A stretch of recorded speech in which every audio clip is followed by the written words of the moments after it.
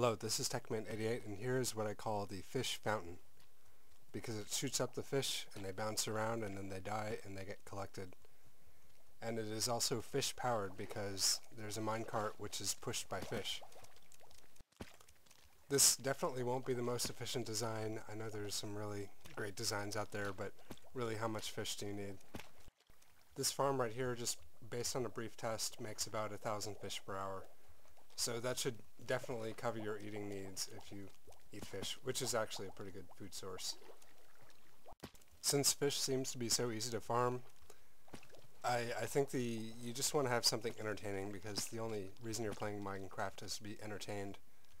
And this is very easy and kind of entertaining, because the fish just bounce all around until they die.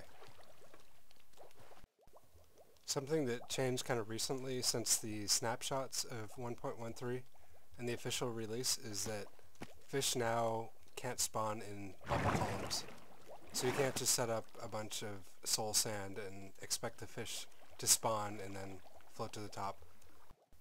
What happens in this farm is that the fish will spawn in these outer columns of water, and they'll try and swim somewhere, and the only place they can swim is into this bubble column.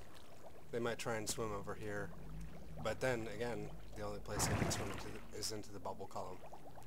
So the fish is pretty much guaranteed to get propelled upwards pretty quickly. This is an unconventional way to collect items. So there's a rail going around and it's not powered. As I was saying earlier, this is fish powered. So the minecart is occasionally just nudged a little bit by these fish or pushed pretty hard. And when that happens, it goes around this track and it can pick up all these items. Even the items that are pushed against these glass panes. Because the hopper minecart has a pretty big range where it can pick up items. You can see it kind of going now. It sometimes has trouble making it all around, but it should eventually pick up most of these items. And then there's basically the standard unloading system, except that it's not put off the track, it's just on the same track, and that's actually a whole lot more reliable than if you like try and split off the track and have it go around and come back, because the fish can bump it and stuff, and it'll get into like kind of an intermediate state where it can't go any direction. So that's just a hopper back here and powered rail on top, and then a comparator. This is a standard arrangement. Comparator goes into a block which powers a redstone, and that goes into a repeater and then powers a block which powers the powered rail. So that's standard, and I wouldn't recommend trying it a different way because it'll get stuck sometime. You don't have to use slime blocks. The slime blocks I think are just more fun because the fish bounce around like crazy, but you can use magma blocks, and you can also just use stone or something. Here it is with stone, and they kind of just, they bounce around a lot more. They do tend to block the minecart a lot more than with the slime or with the magma block, but it does work. And you don't actually need this unloading setup here at all. You can just come in and empty the hopper minecart manually. It should fill pretty well. Just like this is over a river biome, so it's only going to spawn salmon. So it should stack pretty well in that minecart. You'll get a couple bone meal too.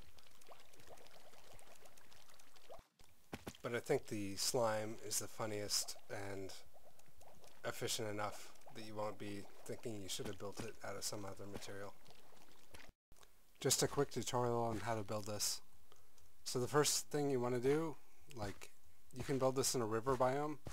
I think that's probably where you want to build it. So you want to make sure that there's a 4x4 area that's all river biome, because in any other biome the salmon won't spawn. And this is going to be a 2x2 water column. The one I showed a bit earlier was a 3x3 water column, but I think you'll be just as fine with a 2x2 water column and the 4 wide design. But you have to be absolutely sure that this is within a river biome. The next thing you'll want to do is come over these diagonal corners up here, and then you want to build a tower up to some height, like 192 or above.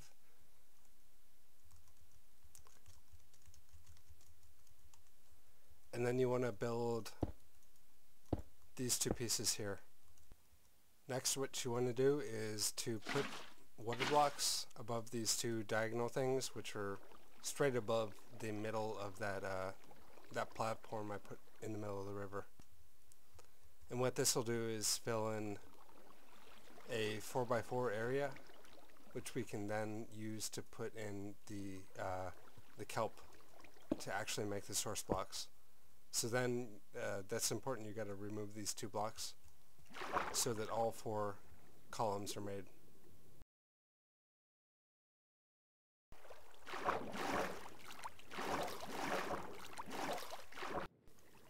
Then what you do is you build these kelp columns all the way up. I'm in survival now, and what I think is the easiest way to do this is to go inside these bubble columns. And actually I might have been wrong about doing 2 at a time. I think you should be good just doing 1. And what this is doing, it's creating source blocks on all the kelp blocks. So once you got one done, you can just break these kelp blocks, and then you can collect them, and then you can use them on the next one. So if you filled all 4 kelp columns at a time, you would get something that looks like this. So there's source blocks going all the way down, which will later be bubble columns. And then there's these 2 things on the side, which are down flowing water, where the fish will spawn and they'll swim in. So of course, next thing you would do is break these 4 kelp plants. And then you would put soul sand in these 4 blocks.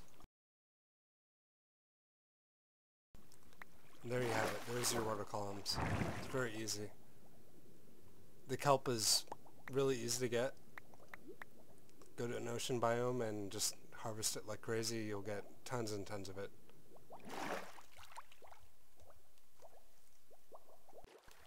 Now what you want to do is, you have this platform up here that you should have built already to drop the water. Then you want to build a platform around these bubble columns.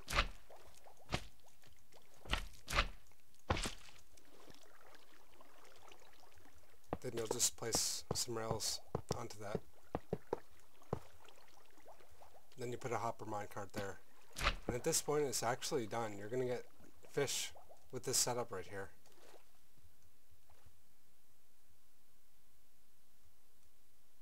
You can see they're kind of coming in and bouncing around, and eventually they'll push the minecart and you'll get some fish drops.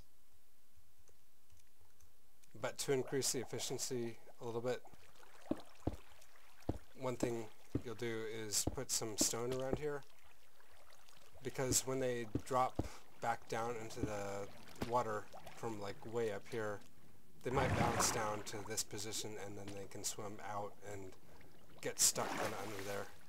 But this helps them not get stuck. So already within like a minute or 2 of building this, there's already some fish drops in this minecart hopper. And you could just come up here, like have a platform over here and just come up and get them out of there. But you will notice a bunch of fish just falling out of this thing. So what you do is just build another layer around here.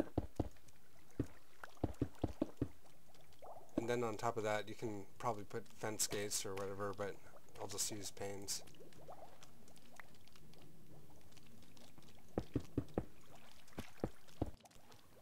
I finished building up the glass panes, and I also added a structure around it. And these vertical columns right here are actually important. They will prevent the drops from falling way out into the corner, which the minecart with the hopper can't pick up. And you can build this up higher, of course. If you want the fish to bounce higher, that might be what you want to do. I just replaced the slime blocks in that design I just built with magma blocks, and I don't know, they might work okay, but I think the slime blocks are probably what you want to use. They seem to just bounce around a whole lot more and push the minecart more. And you may not have powered rails at the beginning, so the regular rails might just be fine. But I think that will do it for this video, so thank you for watching and goodbye.